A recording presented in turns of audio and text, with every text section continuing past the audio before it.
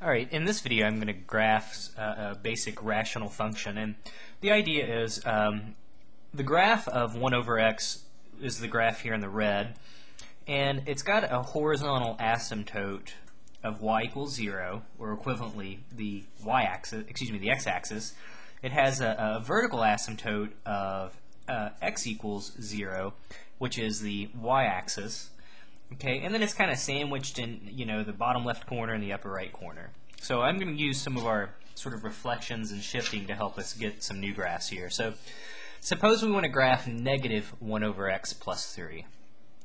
Well, the negative 1 over x, all that does is, remember, it's just going to take our graph and reflect it about the x-axis. So the part that had been in the top right will now be in the bottom right. And then the part that had been in the bottom left will now go up in the top left.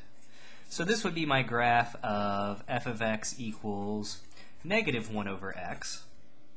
Again, the horizontal asymptote is still at the same place, and the vertical asymptote is still at the same place. Remember, if we add 3 to a function, though, all that does is I always just imagine if the graph, the x and y axis couldn't move, but everything else was rigid, I just move it up 3 units. So this horizontal asymptote that had been at y equals 0 will now be moved up here to y equals 3.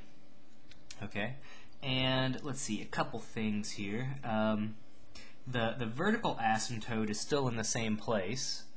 So let's see, this is still our x-axis and our y-axis.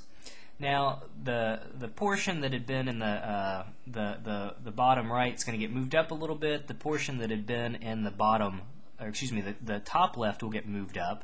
So I'm going to move that part right up here. And I know this part's also going to get shifted up, so it's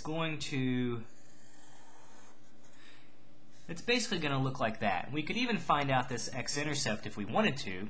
We could find out the coordinates because, again, to find x-intercepts, we just plug in 0 for f of x. So we would get 0 equals negative 1 over x plus 3. We could add 1 over x to both sides.